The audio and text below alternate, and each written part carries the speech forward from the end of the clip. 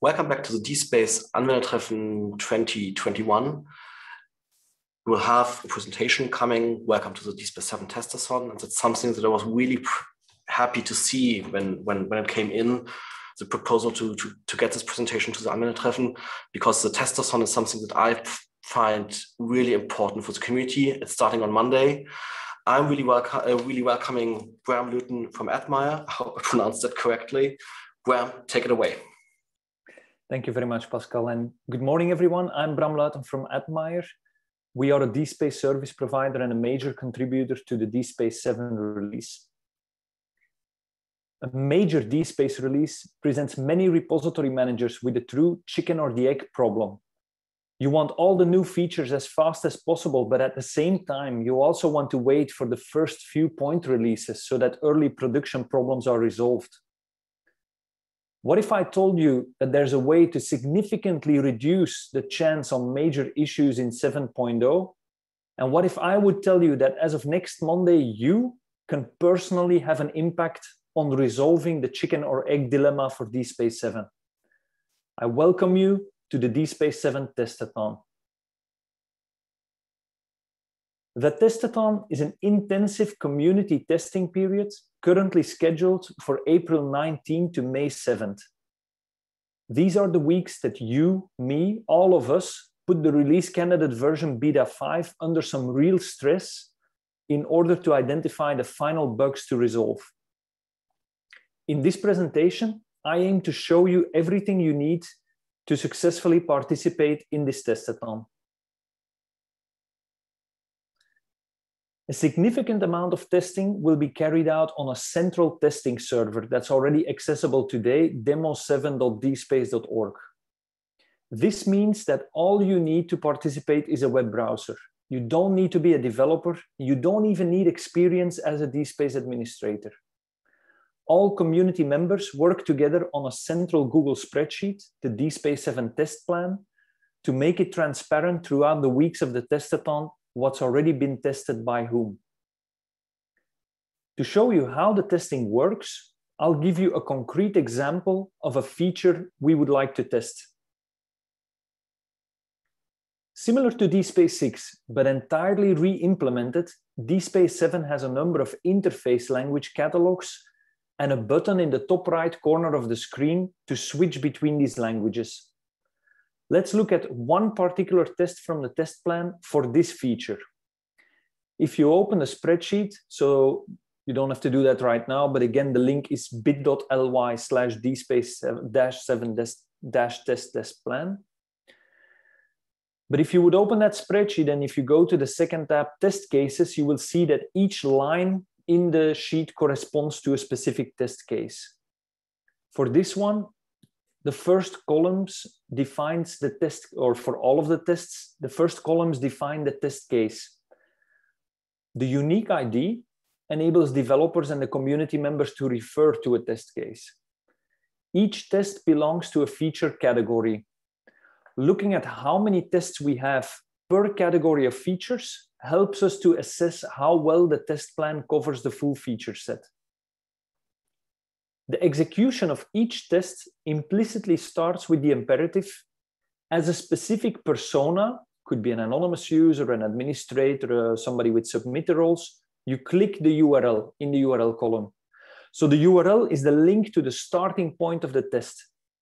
For many tests, this is the home page, but it can also be the My DSpace page or a page of a particular item. Then the description column makes it clear what you are supposed to do or to click on after you've clicked that first URL. And the goal or the whole core of the test plan is that you compare what you see next with what's described in the next column, the expected results column. So in this particular test, it's pretty obvious that the interface should be rendered in the target language after trying to change the language. However, both these descriptions as well as the expected results, they are far from trivial for many of the other tests. So these 6 columns together, they are the test definitions. So right now, if you go to the plan, you will notice that you are not able to edit these 6 columns. But if you are interested in contributing more test definitions, You can do this Google Sheet access request, and we are happy to give more people permissions to write additional tests. Let's now look at the next columns that you can use to record your test results. When you fill out the test results for a test, the first 3 columns are mandatory. You pick the most appropriate test status, for example, OK or non-compliant, and we'll have a look at the vocabulary of those statuses in the next slide. Then you record the date and your name. Optionally, you can provide more explanation in the comments column. In this case, to clarify why I've put the test to non-compliant, I have stated that the central text on the homepage news, didn't get translated when I switched the languages. The next column allows us to assess coverage of the features from the test plan with the DSpace 7 documentation. Ideally, as much of the behavior expressed in the test plan as possible should also be mentioned somewhere in the documentation. If you want, you can dive into the documentation and see whether you can find it. But as I said, only the first 3 columns are mandatory. It's up to you whether you want to do something with that documentation column or not. And lastly, all the tests will be marked as non-compliant. Developers will start issue threads on GitHub to discuss the problems and possible solutions. So this column is used to track whether a GitHub issue has been created to resolve the problem or not. As I promised, let's now have a look at the test status vocabulary. Here are some of the most frequently used test statuses. These are most of them, but there's a few more, and the full vocabulary is explained on the summary tab of the test plan spreadsheet. So OK, review, test unclear. They're pretty explanatory from what's here on the slide. But tests with feature postponed marked, they are kind of interesting to learn how good DSpace 7 already covers all of the functionality from, let's not forget, both XML UI and JSP UI. So we brought together 2 UIs and tried to cover all of the features, but we're not on 100%. So you will see some tests that are written, for example, tests against the RSS feeds, and you will notice that the tests, those tests are marked as feature postponed to inform you as a tester that it's normal that you cannot find them right now. So participating in the Testathon will make it clear to you what DSpace 7 can and can't do at this point. So this alone gives you or your institution a personal objective or some value for your participation. So you don't just do it out of helpfulness for the community. It's really also a valuable learning experience for yourself. So some more statuses. Non-compliance is the most straightforward status to indicate that the observed behavior doesn't match what's written in the column with expected results. So if the expected results don't match, if what you see doesn't match expected results, you can mark the test as non-compliant. Without anything in the comments column added, that's what somebody will expect. Then there are 2 statuses, UI problem and user experience, that are actually, that enable you to give a little bit of more nuance if the test results were basically compliant. So, okay, the test is, you see the expected results, but you notice some things, some related things to be addressed. A few examples of what can be considered a UI problem is text placed outside the boundaries of a designated box, fonts being way too big or way too small, padding issues, basically everything that makes a page look messy and unprofessional. That's a UI problem. This is very different from the user experience status. And this one can be used if the feature, in combination with the provided on-page tooltips, are not intuitive for the user, and the user, either you being the tester or you thinking or being in the mind of one of your users. The whole philosophy is that ideally, whenever a user is presented with a button or a choice, she will only be confident enough to click it or to make the choice if he or she knows what to expect. So that is exactly why intuitive interfaces and good tooltips are important.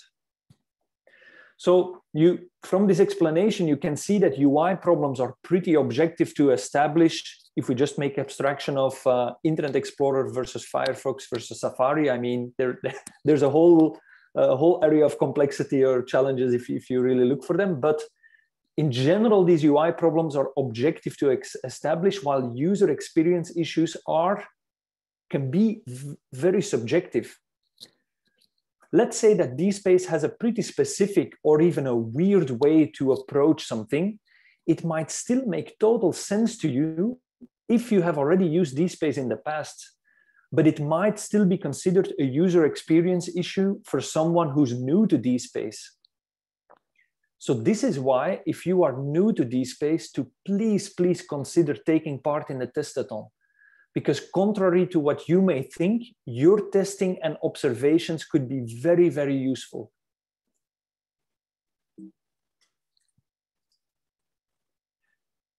There are a few more test statuses that I didn't discuss in detail on the previous slide. You can find all of them on the summary tab of the test plan. And you can also see both in absolute as well as in percentage how many tests are in which status. And further down the summary tab, you can also see statistics of tests per user persona or per feature category to follow the progress of the Testathon. As I said, the test plan only covers behavior and tests against the central test server, demo7.dspace.org. As a participant, we also very much invite you to devote some attention to the DSpace 7 installation and upgrade instructions during the Testathon. To report problems with those, you can comment on the applicable wiki pages, you can raise the issues on the DSpace Tech mailing list or the Slack channels.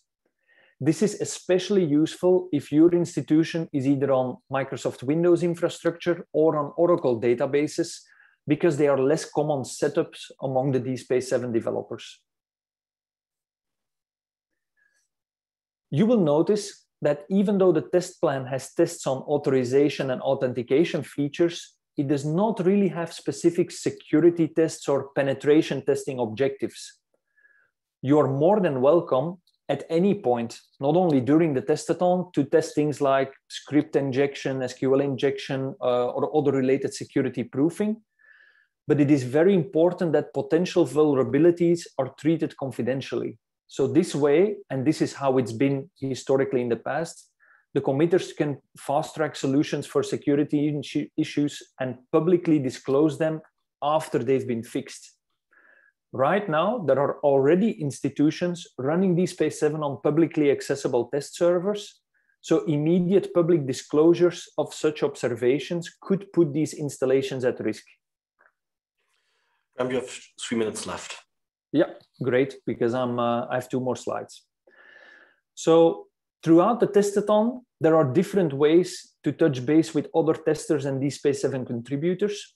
If you don't have additional questions, you can just record your test feedback in the central test plan. If you see a test that somebody already executed, you can re-execute and then you can override the previous test observation, so that's normal.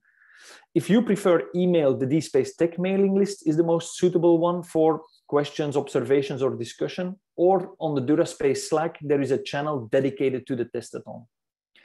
And lastly, for people with deeper technical interest, please note that the actual issues emerging from the Testathon will be further discussed as issues on GitHub, so no longer on the DuraSpace Jira. There are 2 relevant GitHub repositories. The DSpace Angular one that deals with all the front-end related problems, while the REST API and backend problems are discussed in the issues on the main DSpace GitHub repository. If you don't know where to create an issue, don't worry. As a tester, it's not your obligation. Someone else can create their issues for you, or you could reach out in the DSpace Tech or Slack channels to learn more. The key thing about the Testathon is to have as many tests from the test plan tested, as well as the installation and upgrade instructions. So before opening it up for questions, I will leave you with one last link. This page is the central page about the DSpace 7 Testathon, where you can find all the links and information I gave you today neatly organized together. That said, I thank you for your attention and your participation in the DSpace 7 Testathon. Let's solve the chicken or egg dilemma for DSpace 7 together. Well, thank you very much. That was great. The DSpace Testathon is tremendously important for the whole community, for whole DSpace software. It will start on Monday. You are highly involved in DSpace 7 and the Testathon in the community. You answered the first questions in the test plan, I think, months ago. What will you do next week? Great question. So right now, I'm not really worrying about next week yet. The main thing I'm worrying about is that we still have a range of features that are not yet very well covered in the test plan. So one example is DSpace entity. So before thinking about next week, either today, tomorrow, or in the weekend, I still hope to get some extra test descriptions into to increase the coverage. But as of next week, I will just be there together with everybody, trying to reproduce tests, filling in the test plan, maybe following up on some GitHub issues, and just fingers crossed that we don't discover very big showstoppers. So we got one question, which is just a link to your slides. I think it's more an answer than a question. So we'll mark this as answered.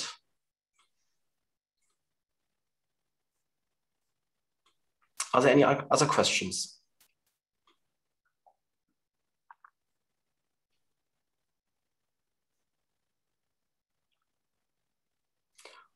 Looks like everybody's waiting for Monday to get started. Will it be coming up more tests and tested during the testathon? So will you add the missing features while the testathon is running to the test plan?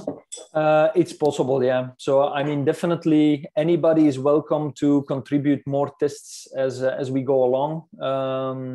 On the demo server specifically, Tim Donahue just recently said that also OAI is available. But for example, I'm not 100% sure, for example, for the SORT or the SORT v2 interface. So definitely it's great to get some testing on all of the interfaces, not just the one for the human eyes. So yeah, I hope more tests can be added still.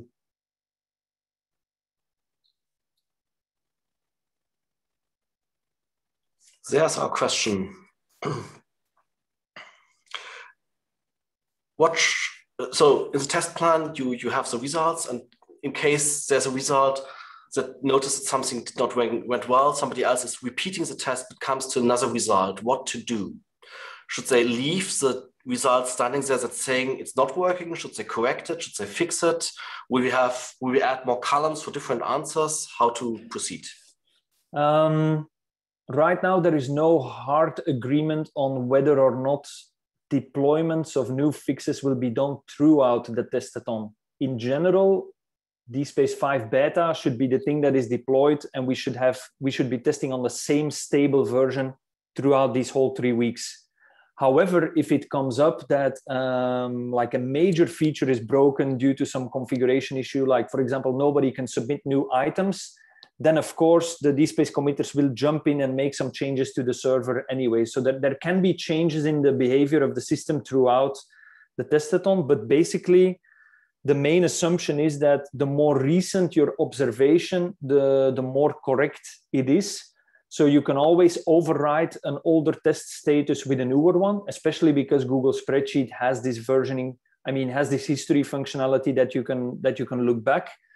But I would recommend to be very careful before you remove anything that somebody else wrote in the comments column, because in the comments column, somebody can say, these were the edge conditions that were at play when I did this. So then just make what you added in the comment column, make it bigger, or use the Google commenting feature to start a comment thread on a specific cell. But if you're not sure, just ask in either the mailing list or in the chat. We have histories, we have backups of the test plan. We will probably make a backup every day. So you should not be afraid to enter stuff and change things. I think the Slack channel is generally a good idea to join. It's a lot of information about DSpace coming through. A lot of people over there. You can ask about almost anything regarding DSpace. Okay.